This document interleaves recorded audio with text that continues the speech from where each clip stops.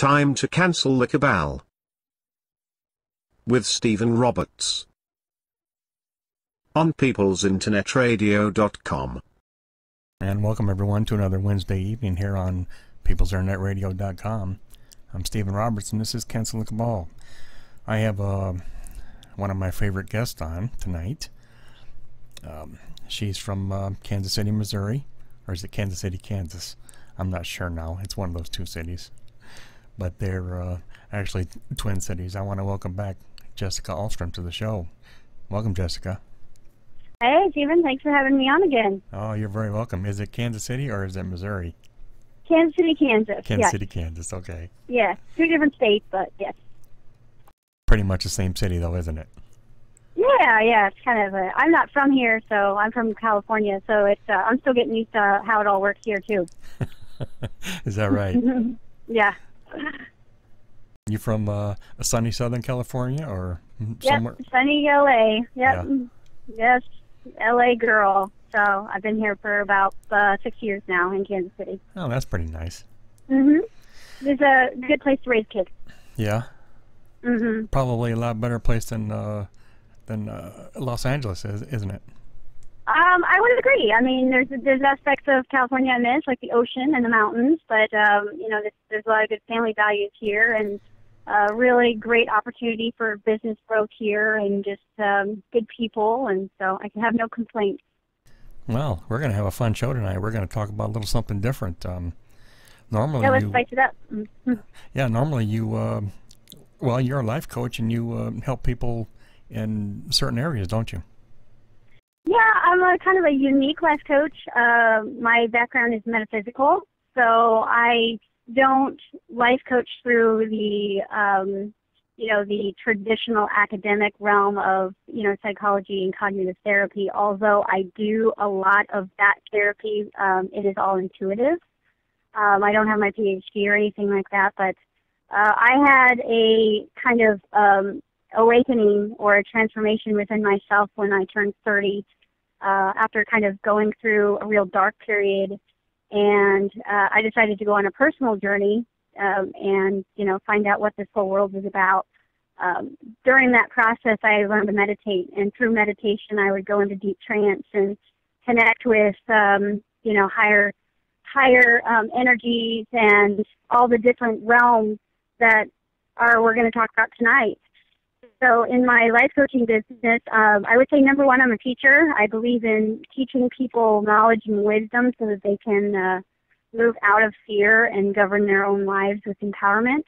So that's really what I'm doing here on the planet. After my own battle with my own suffering, I have a lot of compassion for people who are in the process of trying to figure out how this whole world works and make sense of it. So most of my life coaching is through the metaphysical perspective of empowerment through universal laws and connecting with that bigger portion of themselves, or that higher connection that we really need to have in life to feel supported. So I would consider myself an intuitive life coach. Well, that's amazing to me. I believe a lot of people have intuitive powers in that, but it's just a matter of being able to tap into them or use them. Yeah, I mean, that's kind of what I want to talk about tonight, is that we all have this ability. There isn't anyone on the planet that doesn't have the ability to, be clairvoyant, clairaudio, clairsentient, and I'll explain to you guys what that is, but just basically the ability to see outside their five body senses. And we all have a lot more senses that we have access to available. And really the only thing that stops us from connecting with that ability is judgment and fear. So when we have a lot of fear in our life, or we're stuck in survival, or we have a lot of judgment towards life, we shut down our other sensories. So I was able to, through meditation, kind of open those senses up. So there's nothing special about me. I wasn't a psychic kid. I didn't, I don't have any, anything else that anyone else, doesn't have already. I just was able to kind of work enough on my own healing that removed enough fear from my energy field to kind of connect with the bigger perspective of myself. So through those abilities, I am a medical intuitive, so I can kind of see what's going on in the body, and I can see a lot more than just what a third-dimensional perspective would be, which is kind of like form. So, you know, chairs, tables, nature. I can see past that. So it's a great tool in my coaching and my teaching because I can teach people how to access that. Yeah, you mean ghosts and aliens, right? Yeah, exactly. So I guess we should start off with your questions in that, and we can go, you know, we can let that just intuitively, organically happen. So what questions do you have? Well, there's a lot of people that, a lot of people out there. I'm not sure how reliable they are, but one man, I'm not even going to mention a name, maybe you know of him, maybe you don't, but he says that aliens are just interdimensional beings. Absolutely. You know, I mean, if we look at just different species, and we don't govern which planet they're coming from, everything at the basis of it that's living has a consciousness. So, you know, a blade of grass has a consciousness, a rock has a consciousness, we have a consciousness, and then just like a dog would be a different species than a cat, you know, an alien or an ET, extraterrestrial, something that's a consciousness that's living outside of the planet may have a different form of body, but the universe is just filled with consciousness. So if we think we're the only planet that has life, then we need to work on that ignorance, because there is a lot more going on in the universe than we have any idea. And when you look at it through the perspective that I see, it's just a different species. And the different species has a different home, and the different home has different rules that govern it, and that just happens to be maybe on a different planet. But we're more connected with those energies of late. As of 2012, we are a lot more connected with our extraterrestrial friends than we were, you know, say 50, 60 years ago, although we've been in contact since this planet originated. I wouldn't consider myself an expert, but I definitely can tap into that energy. So what else you got? What are the questions you have about it? Well, I also wondered, actually, our own spirits, our own essence, aren't they, well, I think we're capable of traveling between these dimensions, aren't we? Absolutely. Let me explain the dimensions for a little, just kind of roughly, so that people can get an idea of what we're talking about.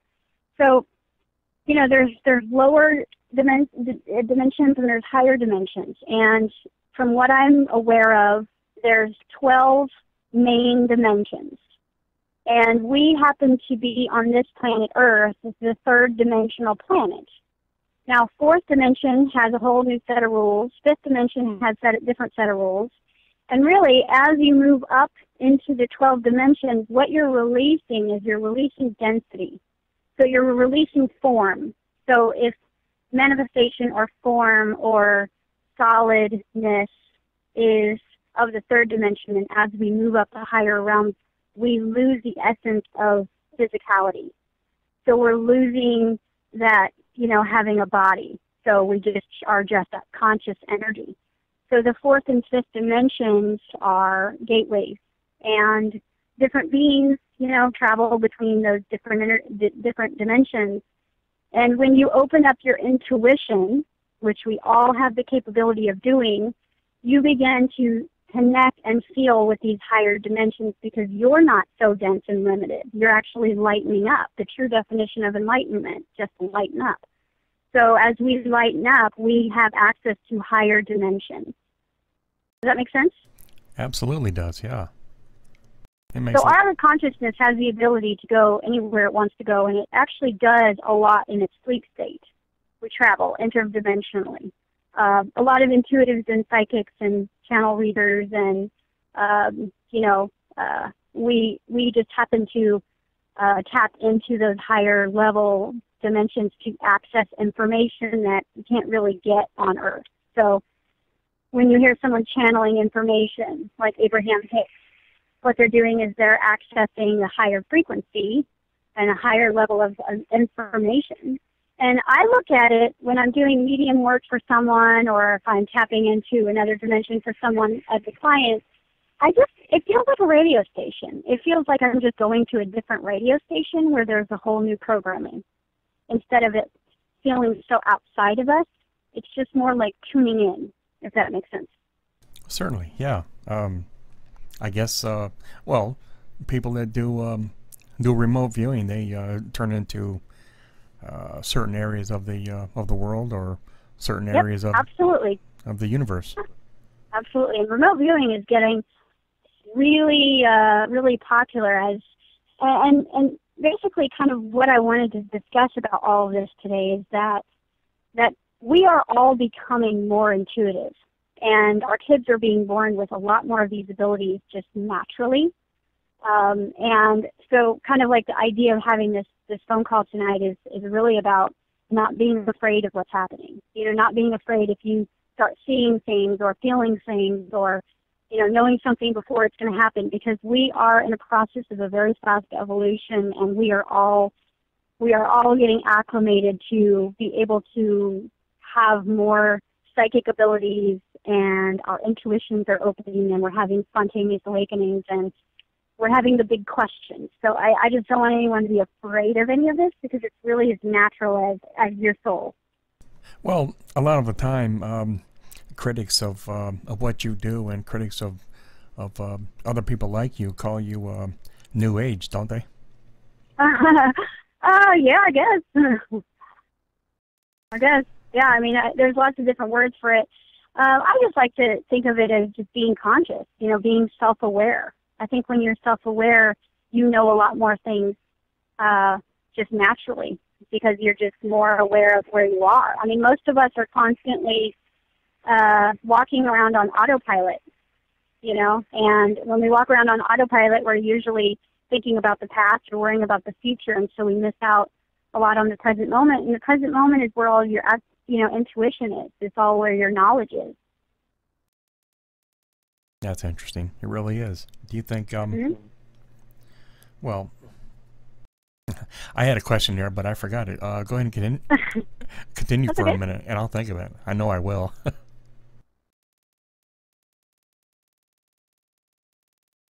Did you have a question between, like, what was the difference between, like, a ghost and a spirit? Or, I mean, what were your questions as far as... Is there a difference? Absolutely. I mean, if we're looking at everything like radio stations, and you hear tales of possession, and you hear these tales throughout history of, ghost sightings, there's so many different layers, but there's all an aspect of truth in all of it. So, a demonic energy or something would just be coming from a lower dimension. And a lower dimension is just basically more dense, less light, heavier, slower frequency. And the lower you go, if the 12th dimension is supposedly like source energy or oneness, unity, some would call God. And as we move down in density, the lower the density goes, basically you forget that you're connected to that light. You forget that you're connected to that oneness. And as you forget who you are, it can appear evil. It's kind of like, I'm sure we've all been hurt by people in the past, and I know from experience, hurt people hurt people. So it's never coming from a place of love that someone hurt someone. It's coming from a place where they were hurt first. Is it? So the lower dimensions are basically just a byproduct of they've forgotten that they're loved. They've forgotten that they're connected to God. I was told a few weeks back, Jessica, by someone that the reason we come back and the reason we keep coming back to Earth as humans is to try to save humanity. Do you know if that's true? Well, I would say that we're definitely coming back for that now.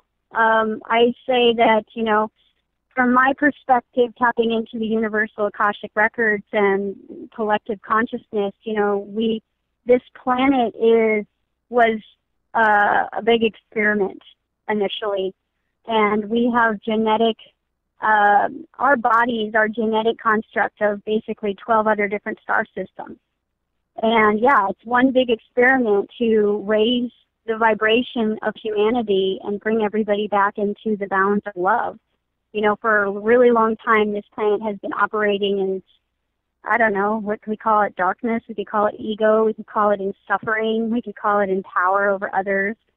And we're changing that now. And that's why a lot more people are coming, you know, a lot more souls are coming to the planet, and they are coming in intuitive, and they're coming in psychic, and they're coming in, we call them indigos or star seeds or crystal energy. And what these beings are is they're coming in human form, and they're coming to basically be the example of what Christ was trying to do. So this time in space is technically called the Christ consciousness. It's the age of the second coming. And the age of the second coming is God didn't send one man, he sent all of us this time. And all of our job is to show each other the love that Christ is trying to demonstrate. So we're here for that purpose of basically saving humanity and saving the planet. Yeah, wow, that's pretty wild. How many, do you have any idea, or how far back in your past have you gone? How far back in my past? Yeah, in your past lives? Have you ever gone back? Yeah, I have gone back in my own. I have gone back in many of my clients' lives. I look at timelines. So if time and space don't actually technically exist, then everything's kind of playing out still in the present moment. And so when I'm looking at myself or when I'm looking at a client, I'm looking at something that's still kind of active, maybe a lifetime that's kind of getting in the way, you know. I don't really usually look in my clients' timelines for the happy stuff, because that's not even part of their issue. Usually when people come to me, they're looking for me to help them remove blocks or, you know, self-sabotaging behaviors. And believe it or not, sometimes these self-sabotaging behaviors come from past lives, you know, because basically the soul wants to get it right. So when we start living incarnations and we keep messing up, we want to get it right. So we come and do it over and over and over again. And sometimes we're playing it out with the same people in different roles. And that's why when you meet someone, it's like that instant knowing. You probably had a life with them before. And, you know, your mother could have been your brother and vice versa. And sometimes we just keep playing these things out until we get it right. And how we get it right is we completely move back into compassion and love and grace for each other and ourselves. What happens to the rest? I mean, what's been happening to the rest of humanity, except for maybe the 5 or 10,000 of us that are doing this kind of stuff? Well, I would say that 7% of the population is going to be awakening in the next 6 months. So, you know, we've had since 2012, actually since the 40s, there has been indigos on this planet working on this mission. And indigos just mean that warrior soul that's come here to create change. You know, you can usually find an indigo because they don't like the system very much. So I think I'm talking to one right now. I'm sorry, they don't like what? I said I think I'm talking to an indigo right now, you. Okay. So, yeah, someone who is here to create change. That would be what the indigo would look like. Oh, We've had indigos on this planet since the 40s and probably scattered all through time, but the big feeding came in the 40s. And then the next generation, if you look at the 40s, how old would those people be in the 60s and, you know, in their 20s, and what happened in the 60s? The revolution. So that's a byproduct of the first taste of what Christ consciousness is going to be about. And this doesn't have anything to do with religion when I say that, by the way. That doesn't mean, it has nothing to do with Christianity or Catholicism or any religious dogma. It's just that's kind of what this whole process of ascension is called, is the Christ consciousness, meaning we're all just trying to keep going on the work that Christ is trying to do. Yeah. Now that you mention it, Jessica, I can remember back in my youth when I was a young boy asking questions about religion, and that asking, you know, what I thought were valid questions, and I would get scorned for it. Yes, you were the black sheep because you knew intuitively what other people did not know. And that's what a lot of us have gone through, is we've kind of had those questions or not understood suffering and not understand the human condition, and we're the ones that are looked on like we're the freaks, you know. So a lot of us indigos, a lot of us, you know, pioneers that are here to help with the shift have really suffered a lot being, you know, in families or around groups that didn't understand us. Yeah, absolutely. And I can remember getting scorned and scoffed about it, you know, being talked to about it. Oh yeah. Well, you've always been different, and you're supposed to be. So that's not a bad thing. That's perfect. You know, you are exactly who you came to be. So, and you know, just having this radio program helps. When you bring truth to the world, people start to ask questions, and when people start to ask questions, they get information, and that turns to knowledge. Knowledge turns to wisdom, and that's when we have the confidence to make big changes. Yeah. I know there's questions, and you keep bringing up all kinds of stuff, and I keep having different questions, and I keep forgetting the ones that I got. But how many civilizations do you believe that we've had here on Earth? Oh my gosh, thousands. I mean, this planet has had its experiences, and I mean, if you read the stories of Atlantis, you know, we basically blew ourselves up in that civilization, and I will have to tell you that part of it was that powerful masculine energy of control, and it was about technology, and it was about you know, not really being in grace of our own power in that time. So those are some great stories if you ever want to get a hold of them. Yeah. Well, so we were actually on our way to destroy this planet, and technically on some timelines we still are on course for destroying this planet. So we really have to do our part to make sure that we're focused on ourselves and focused on what we're thinking and feeling, and what kind of fear we've got, because, you know, we can't go change the entire world, but we can definitely start with ourselves, and through empowering ourselves we can help others. Yeah, but it's not so much us as the population. It's more or less the corporations and the governments that are doing a lot of this stuff, aren't they? Absolutely. I mean, honestly, this planet is run by, 7 different families. So media, food, pharmaceuticals, oil, energy. You know, these are all still under control. But you have to realize that as soon as we take our power back and realize that all we need is each other, then we'll shift that too. Because we have the new energy ready on the planet. We've got the new food sources. We've got, you know, we've got the seeds. We've got everything that we need to turn it around really quickly. But if we're all walking around in fear of losing our jobs, or, you know, we don't want to piss off the government, then nothing will ever change. You know, so we have to kind of get educated to the perspective of what we are actually capable of.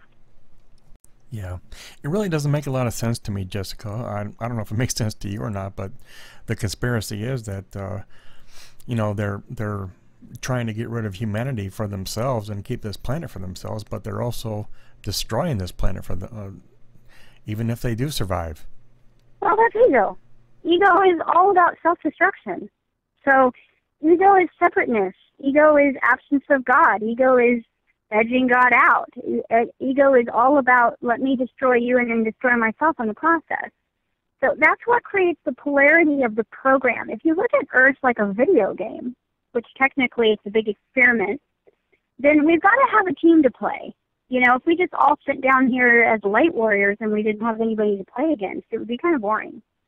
So if we look at it from that perspective of, you know, when you were a little kid and you were playing Indians and cowboys, you didn't always want to be the cowboy.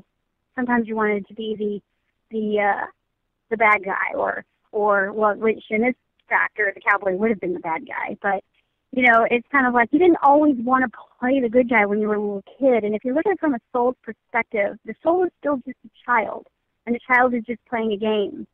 So technically there isn't any really bad or good. We're just playing a game here. And in order to play it out, we've got to have something to fight up against. Yes, we do. That's a different perspective, right?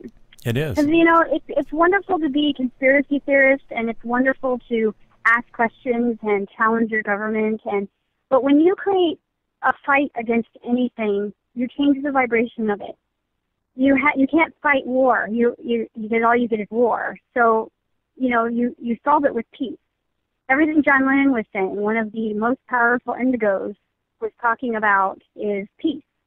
With peace, sitting down and stop fighting and saying I love you. There's no war to play. It's kind of like an argument. An argument needs two people arguing in order to take place. So if we just stop arguing, if we just stop playing and fighting against everything, then there's no enemy. No, there sure isn't. Right. So if we look at it from different, my whole role on the planet is to help people move out of fear, because fear just suffocates you. It stops you. It makes you not move. It makes you not quit the job. It makes you stay in the unhealthy relationship. Fear just cuts you off at the knees. And so when you can look at the whole world like, I don't need to be afraid of the pharmaceutical companies or the media. I can just look at it like I'm playing a basketball game and that's my opposing team. So let me get smarter and challenge them and use my own abilities, which is my heart and my intuition and my knowledge. Then, it becomes a whole different playing field here. Yes, it absolutely does. I think scientific studies have shown that people make decisions on their emotions. Earth is actually one of the only emotional planets. Emotion doesn't exist in other places in the universe. And that's a funny thing, is emotion dictates a lot of our lives, yet we don't want to feel. And that's why we take all these medicines, just so we don't have to feel ourselves. Yeah. It sounds like that sounds like Mr. Spock from the planet Vulcan, doesn't it? Yeah, exactly. Well, we look at the autism that's coming through, and I always say thank God for autism. Some people might, have a different theory about that, but I look at autism as a very important species on the planet right now. Regardless of how the autism was obtained, autism is very important in this evolutionary process that we're having, because basically our autism community doesn't connect collectively with emotion in the same way that we do, so therefore they don't get caught up in it. Therefore they can work more clearly on their task of why they're here. And a lot of it is to rewrite codes, mathematics, changing of frequencies. There's genius behind it. And so it's a very necessary part of our evolution. If you look back in time during any evolutionary process, there's always been a species that was brought in to help change things faster. So that's the way I look at autism, especially as a background in nutrition and things like that. We can argue vaccines, we can argue a lot of things, but if we've got autism, it's for a reason. Huh. What do you think that reason is? Yeah, everything is synchronistic. There isn't anything that's happening on the planet right now that isn't completely synchronistic to what we're doing. And when we're talking about ghosts and aliens and angels, because those are usually the questions I get, first and foremost, are they real? Second of all, what's the difference? A ghost can be just leftover energy from someone's consciousness. It can be like a dust. It could be like, I call it a thought form. When someone says, oh, my house is haunted, I ask them, is it interacting with you or is it just there? Because a lot of times energy residue from very strong emotion will just be left over from the being once they pass over. And that's just cleared with some, a simple intention or sage. But a ghost that's interacting with you, that's basically a being that part of their consciousness is left behind that hasn't crossed over yet. And they could be stuck in some sort of trauma or guilt, shame, resentment, something that they may feel like they don't deserve to go over. So a lot of times I'll go and help someone clear that. Even did a kind of a funny ghost hunting show last year where we got to kind of go in and go into the houses and kind of tell the stories of what happened based on the energy that I was picking up. So, we got thought forms that is just leftover residue of a consciousness that's left its body. And then we've got a ghost. A ghost could be, partly, that consciousness is partly still integrated in the third dimension, kind of holding on. Maybe it doesn't want to let go. Maybe it doesn't want to leave somebody behind. Maybe it's stuck in a trauma. And then we've got a spirit. A spirit is basically a non-physical being, that it doesn't have physical form, but is very much still consciousness. And, then we've got an ET or an extraterrestrial, which is just a soul in a different type of body, a different looking body. It's like we could look at how different whales and dolphins look to us, right?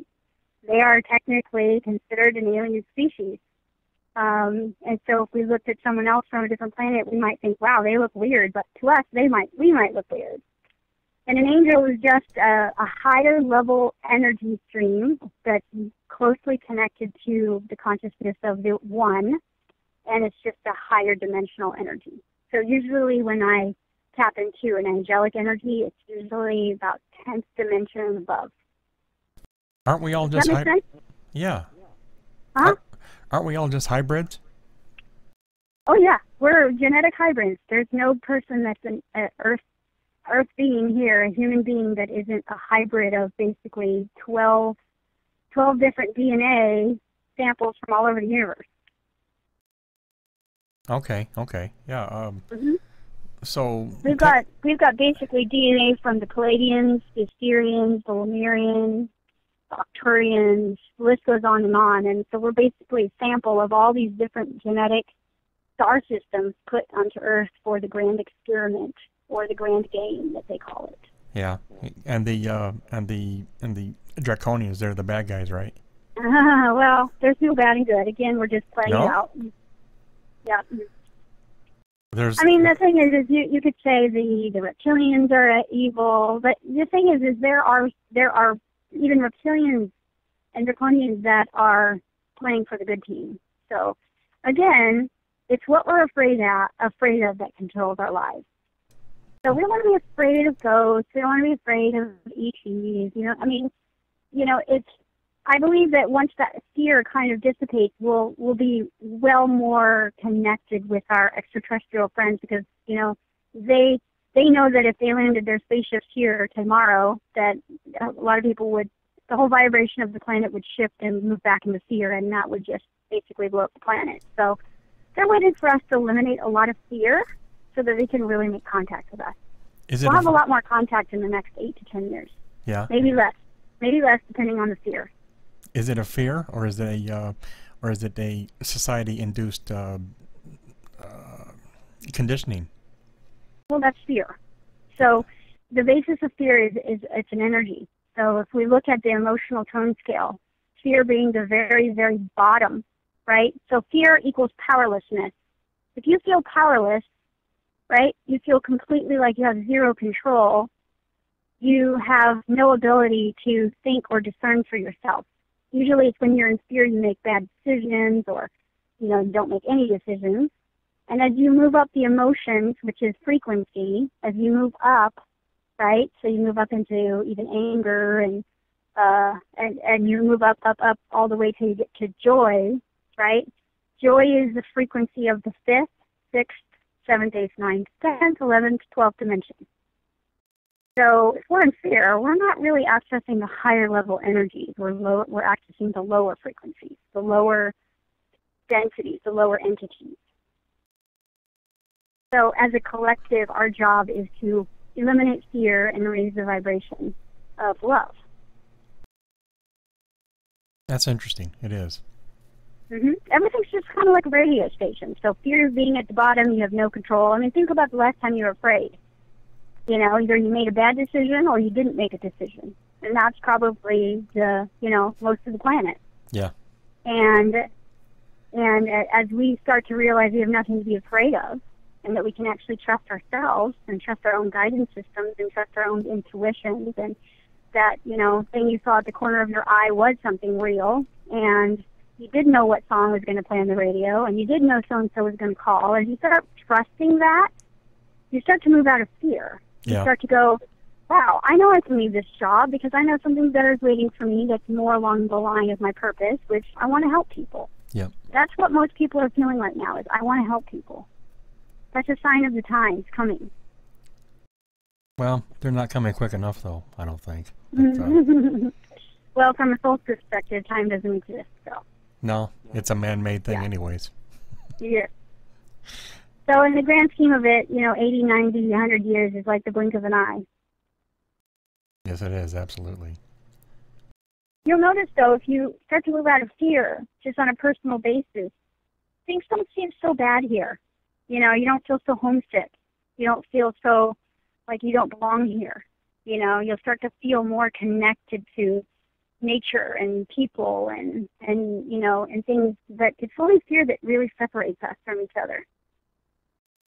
Yeah. Well, I do also know, Jessica, that I think science has proven that when somebody is in a state of fear, they can't make the right decisions. No way. The only choice you can make from fear is desperation. That's never good. Yeah. Trust me, I made plenty of those decisions back in the day. I think we all probably have. Yeah. But it's just getting to a place of, like what I do with my clients who have a lot of fear is, first and foremost, we create safety. It's like, what is safe about our lives? Maybe it's a checklist. Maybe it's breathing. Maybe it's finding a good support system. Something where they connect with some safety. It's not you're not going to go study the cosmos when you're worried about, paying your gas bill. You really have to create safety in your life, security in your life, somehow, some way, and then you can really focus on the game that's being played here. Well, I'm gonna say for the chat room there, if anybody has any questions for Jessica or me, just put it in the chat room there, please. I do have one. Why do you think? Well, everything is a vibration. Everything is energy. Why do you think in the master scheme of the matrix or whatever? Why do you think someone chose these human bodies, and why do you think we chose as a human existence? Why do you think somebody put us into these bodies? Well, we put ourselves in these bodies for the experience. So there's nothing outside of us that's dictating our behavior or our choice. This is a free will universe. Therefore, we've chosen all of it. The reason that a soul would choose to come to Earth is because it is the master class. It is the PhD. It is the ultimate test of survival, meaning being thrown completely into density and forgetting that you are basically God or connected to God or whatever you want to call it. I say we're extensions of God. Forgetting who we are, being thrown completely in darkness, given an ego, giving a very slow body, and then having manifestation take long time, doesn't have to take a long time, but we make it take a long time. It's the ultimate test of survival. This is can you get through the matrix and remember who you are? I mean, it's not that different from the premise of the movie. It's kind of like, as soon as you realize who you are, the game changes. And that's what we're all doing here. A lot of times we spend lifetime after lifetime after lifetime forgetting because circumstances feel very real. Being hungry feels very real. None of it is. It's all an illusion. It's all a hologram. And I kind of refer to it like this. How many times have you gone into a movie theater, it's completely dark, you're sitting in the seat, and you're watching a film, okay? As you watch the film, let's say it's a horror film. We could consider that.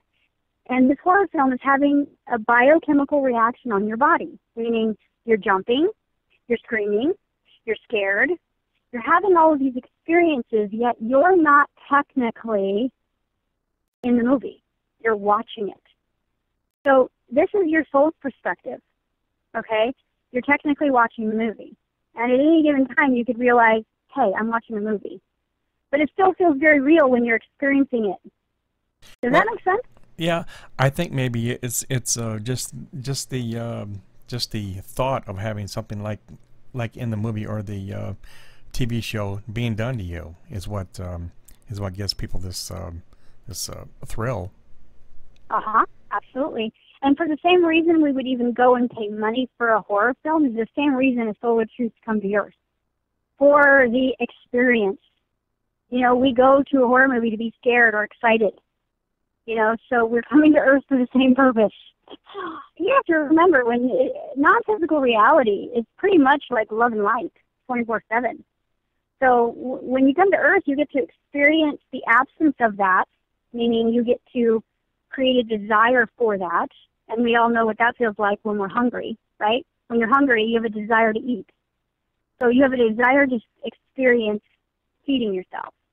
So from a soul perspective, when they're always in love and light, when they come to Earth, they don't feel the love, they don't feel connected, so they have to desire it, and then they go search for it.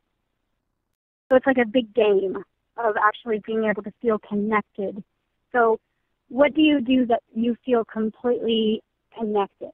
You know, what is the thing that you get to do on the planet where you're doing it and you get to feel completely authentic? Is it this radio show? No, I think helping someone. See? Yeah. So everything behind the veil is about service, and service is because we love each other. And we have an innate desire within each of us to help each other. And sometimes we help each other out by playing the bad guy. This gets people a lot when I say that, but, you know, usually our biggest triumphs in life come from our darkest times. And it's in our darkest times we remember who we are. So, you know, sometimes when we play someone's bad guy, we're actually still being of service. You know, it's funny you just happened to mention that a second ago. I've had this conspiracy in the back of my brain for the last, I don't know, 6.5 years or something like that. For, well, as long as I've been a researcher and doing this kind of stuff. But I've thought that these people are doing this on purpose to wake us up. Yeah, they're here to wake us up. To wake us up, yeah, to wake humanity up. Yeah, and I mean, you don't change your life until you get so sick of something, well, you know, or so tired of something that you say, okay, enough. Yeah, well, you know, they are doing these things right out in the open, and they are trying to get caught, and there has to be a reason why they're doing these things. Well, yeah, it's just they're playing their own game. You know, it's like once this planet is completely evolved back into light, it'll be game over, and we'll all love each other, even our worst enemy. You know, even big pharma or government. We're all going to love each other because at the end of the day, we just were playing a game. Yeah. But I'm going to tell you, it's the challenges and it's the bad guys that have played their roles in your life that are going to be your greatest triumph. You're going to learn the most about yourself through those darker experiences than you ever will from the great experiences. How's that supposed to work? Well, it's kind of like this. If I have say I'm in an abusive relationship, and this relationship just keeps, you know, getting more and more abusive to the point where I stand up one day and say, I deserve better. I'm leaving. And that relationship teaches me about what I actually do deserve, and it teaches me about how I can love myself, and it teaches me about what I actually do deserve in life, and I had the strength enough finally to leave. That creates empowerment, you know. And so if we look at the government as just an abusive relationship, at some point we're going to be like, okay, we've had enough. Yeah. The reason we created government in the first place is because we're lazy. We have been lazy and we've given our power away. Yeah. So nothing's been done to us. We willingly gave up all of our power, and now we're taking it back. Absolutely. Yeah. Well, millions of people give it up every single day by acquiescing and being in compliance. Mhm. Yeah, I mean, honestly, my one message is if you're going to do anything, if you're going to work on anything in your own personal journey, it's trust. It's trust and self-love. You know, giving up judgment for other people, and what you judge in other people lives very affluently in you, meaning that when you judge someone else, you're technically judging yourself. And working on trust, because I will tell you, when you trust something, you have confidence. When you trust something, you have knowledge. When you trust something, you know, nobody can tell you what's better for you. And I tell my clients every day, stop taking advice from people. Start asking yourself the big questions, because at the heart of you, if your natural instinct is to help people, which everyone's is, then your natural instincts also have your divine truth. They can answer the bigger questions that you've got if you would just only listen. Yeah, only. You know, I believe, well, we're getting back to fear again. I believe that we're having a lot of the problems we have getting through to people is because fear. People, well, they know people don't like to be ridiculed, and a lot of people in this movement are being ridiculed, and a lot of people see that, and they yeah, well, that's part of it. Darkness chases light, and I can tell you that I've been through my share of being ridiculed and judged for what I do, and constantly, even now. But I will tell you that, you know, the way that I help people through a physical perspective of moving through fear, and this is going to sound kind of funny, but I work with the nervous system.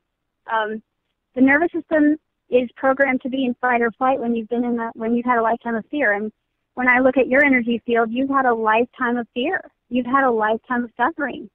And so your body is technically acclimated to be in fear. So even when things are okay, your body is still afraid. Yeah. So I do a lot of work with the nervous system and teach people how to move their nervous system back into the pericytic side and move it out of the fight or flight. Because when your body is no longer in fight or flight, you become very aware. Fight or flight means danger, danger, danger, danger. That could be when a bill comes in the mail. That could be when you get pulled over by a cop. That could be when you're worrying about what happened last week or afraid of what's happening next week. And I will tell you that when our bodies are in fight or flight, we are dumping a lot of adrenaline into the system.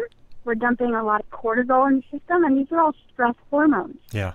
And hormones help, you know, what are they creating? They're creating feelings, right? So we're constantly feeling afraid. We're constantly feeling like, oh, don't go drive at night. You're going to get hit by a car. Or, you know, we have all of this fear that's very illogical, and this is coming a lot from the body. The soul is not ever afraid. The soul is fearless. Those moments where you're like, you know what, I'm not going to be afraid anymore. That's you. Yeah. Your body is the one that's been programmed into fear. You know, and then when you watch TV, there's a lot of subliminal programming that you can't hear from a conscious level, that I hear from an intuitive level, that has a lot of negative programming underneath it. So when we're constantly looking at commercial television, we're constantly being reprogrammed or programmed. So really what I start with is getting your body out of fight or flight. You know, we have a special device that we use here that helps with that. It's light therapy and sound therapy, tones, and basically a process of unprogramming the subconscious mind. So we have a device here that we use. You know, I do a lot of intuitive work with that, going back into childhood. But even chiropractic, you know, if you don't have an intuitive or something available to you, chiropractic, acupuncture, Reiki, any of these type of, you know, energy modalities are going to help that nervous system get back into a healthy perspective so that you can remove your consciousness out of fear. Are you able to hypnotize people? I do. I'm actually a hypnotherapist, but I'm a hypnotherapist trained through the quantum perspective. So the training that I have, I received from Dolores Cannon. She is a very famous hypnotherapist. She was doing it for 50 years before she passed over, and she would actually take people back into their past lives and have about I don't know, 18 to 20 books about her stories, and a lot of it has to do with aliens. She's one of the authorities in the ET realm. So it's funny that we actually went and got our training from her. So I do what's called basically the past life regression hypnotherapy, and it's very intense healing. So we do that here, yes. Yeah. And we've had people go into past lives where they were aliens. We've had people go into past lives where they were bugs. Bugs. So, oh, yeah. Yeah. Oh, yeah. Oh, yeah. Very, very cool experience, I will tell you. So somebody doesn't always have to come back as a human then, huh? Oh, no. You've had billions of lifetimes. Oh, yeah. And that's the thing, is for us to think that, we're just here once and that's it. Well, that's no, what, the soul wants to experience lots of different types of experiences. That's what that's what the religion. Well, that's what the religions of the world want you to think, that you are born, you live. Well, religion is just crowd control. So, Yeah. and I don't have anything against anyone who believes in anything that makes them feel empowered. If it makes you feel empowered, then it's true for you. I always say if it doesn't resonate for you, then it doesn't resonate for you. But from my experience of religion, just studying all the different facets, anytime there's rules, then that's about control and judgment. When you have a religion that's based in judgment, that's about control. So my religion is the same religion as the trees. It's just basically just being here and having the experience and giving and receiving energy and doing my part. Are you able to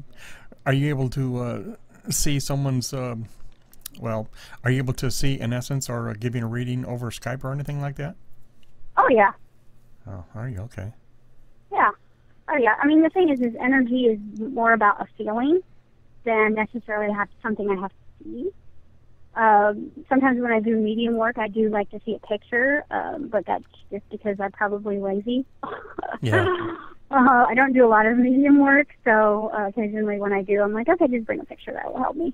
Yeah. But otherwise, no, I don't need to have, I don't need to be in person with anyone, because energy is we're connected to every single person on this planet. Our hearts are very telepathic. Right. Our heads are not. Our brains are very separate quantum computers, but they're programmed to, our brain's purpose is to solve problems. Yeah. That's the brain's purpose, solve problems, solve problems, solve problems. So the heart is about connecting. So the heart is extremely telepathic. So when I'm working with someone, I just drop into my heart and bring my consciousness into that space, and then we're connected immediately. Yeah. Well, I guess Martin would have to come on the next time because you've only got a couple minutes left here. You have to go. You can definitely email me, and I can answer any questions that you've got. Sure. Yeah. You want to give my out email or a website or? Mm-hmm. Yeah, better is email us directly on the website, transcendencekc.com. Just attention Jessica. I'll make sure I read it and respond. TranscendenceKC.com. Oh, I'm sorry, it's at Gmail. And Transcendence KC? TranscendenceKC at Gmail. Yes. Okay. Mm-hmm. I'll write that in the chat there. You want to say anything for a minute or so?